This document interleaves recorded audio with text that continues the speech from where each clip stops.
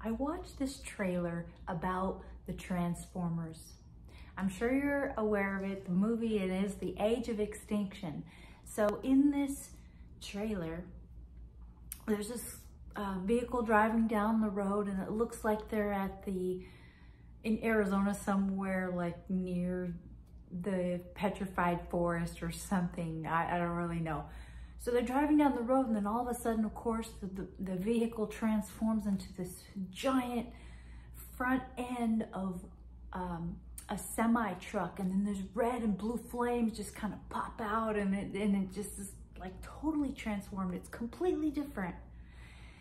And in this trailer, all the Transformer guys that were off to the side in another location, they're talking amongst themselves. And they're like, the humans want us to play by their rules, but the rules have changed. And so all of a sudden, the humans, there's like 2 or 3 people that were in this vehicle that turned into that semi, and they walk over, and then of course all you hear is and the guy's just pointing his arm, which transformed into some sort of shooting device. And the other guy looks at him, and he blocks his gun, and he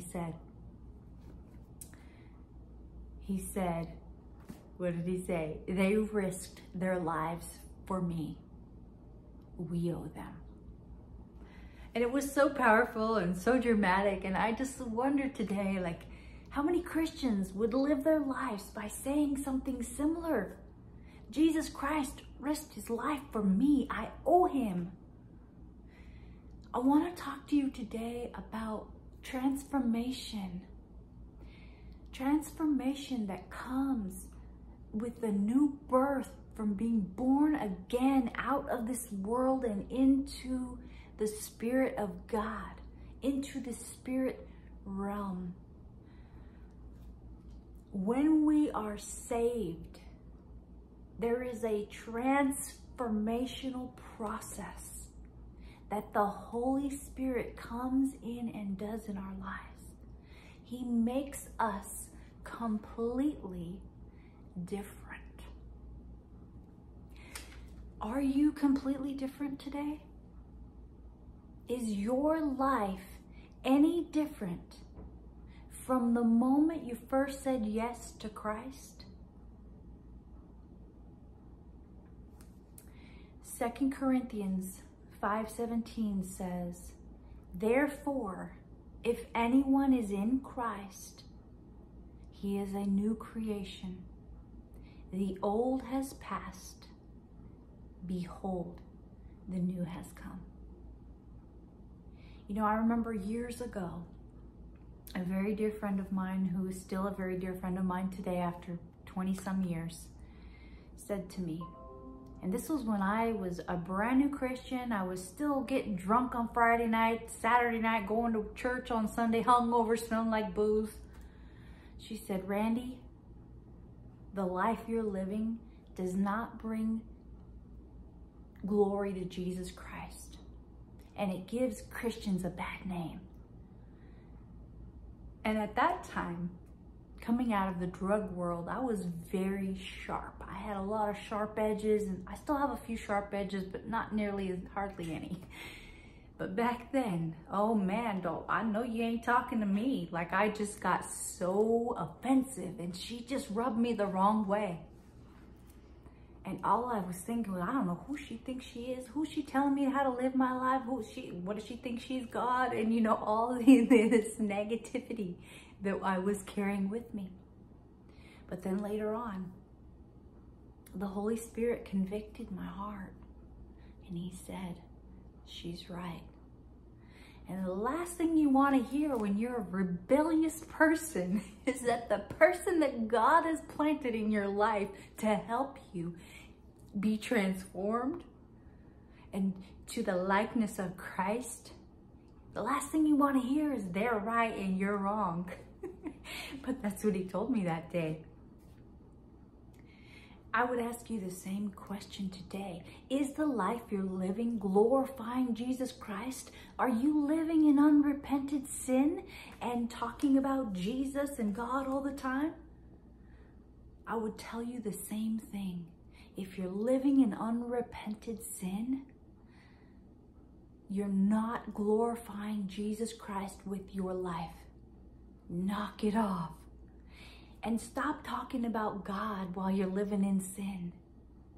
Stop talking about Jesus or anything Christianity-wise, because it does give Christianity a bad name. And when Jesus Christ hung on the cross, was beaten for your sin, for my sin,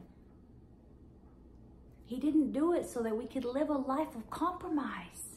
He did it so we could live a life of purity because of the Holy Spirit's indwelling in us. The Holy Spirit gives us the power to live an uncompromised life. Listen to this. Psalm 139, 23 through 24. I hope you will pray this today. I have prayed this over the years. It is a bold, undesirable prayer, and it will transform you. Search me, O God, and know my heart. Try me and know my thoughts. See if there is any grievous way in me, and lead me in the way everlasting. That is a hard prayer to pray, but I dare you to pray it today. I dare you to allow Holy Spirit to examine your life, so that the next time you start talking about Christianity or church or God, and people look at your life, they're like, oh man, that person lives an uncompromised life. I want the God they're talking about. Because when you are living in sin and you're talking about God, people are like, what? This doesn't reconcile. That's not what Christianity is. And it doesn't draw people to him. It pulls people away from Christ. It makes them look at your life and think, that's not the kind of Christ, like, I don't want that kind of life. I don't want to be a Christian.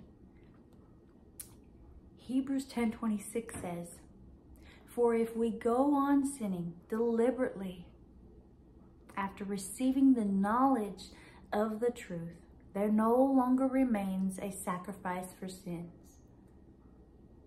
Jesus Christ hung on the cross for this as the sacrifice of your sin and mine. Remember, I tell you week in and week out, the wages of sin is death. The payment for our sin, the sacrifice that has to be made is death. Blood has to be shed in order to pay the high price that Father God has caused sin to be equivalent to. And without Jesus, you'll never pay it. You'll spend eternity separated from God. But I want to give you the hope right now, because I know this is a tough message to hear today. But I hope you hear my heart. I'm speaking the truth to you in love so that you don't stay the way you are. That you submit to the Holy Spirit and allow him to transform you. Here's the hope. 1 John 1:9. If we confess our sin, he is faithful and just to forgive us of our sins and to cleanse us from all unrighteousness. God will forgive you. It doesn't matter what you've done. He will forgive you. But if you don't come to him at the end of yourself and lay down your pride and your ego and your arrogance and every other negative, rebellious thing that you can think of that we have all experienced in one way or another, he cannot transform you. We have to yield to the Holy Spirit's work in us. We have to yield. Yield is a submission word that people don't like the word submit.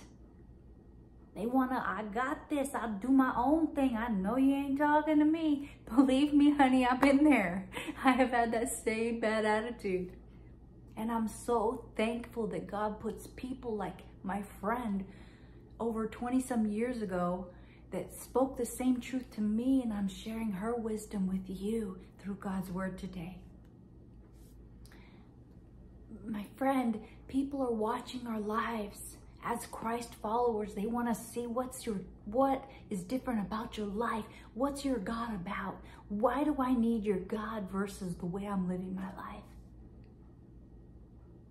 Christianity is about laying down your life in surrender to Jesus Christ and taking up your cross every day. That means every day you choose, today I'm going to follow Jesus, means I'm going to live an uncompromised life. And the only way you can do it is through the power that Jesus Christ gives you when he indwells you. If you don't know Jesus, he can't indwell you. He can't transform you. I want to give you an opportunity to know Jesus today, to surrender your heart to him today. Because as much puffed up knowledge as there is in this world and the lies that are happening in the world, this world is passing away. And the only solid rock you can put your trust in is Jesus Christ, because he's the same yesterday, today, and forever. If you put your trust in him today, you can be born again. And when you are born again, you receive a new nature. God makes you a new creation. And by the power of his Holy Spirit, he transforms you. You're completely changed. Completely. People don't even recognize you. They'll say, oh, I remember you when you used to, I know back in the day you used to be all. But do you hear the words? It's past tense. It's not in the now, because you're transformed into the likeness of Jesus Christ. So if you choose Jesus today, please let me know. I want to pray for you. You don't want to spend your life living in unrepented sin. If you are a follower of Christ and you're living a lukewarm lifestyle, and you know what that means? It means you're living in sin and you don't even care.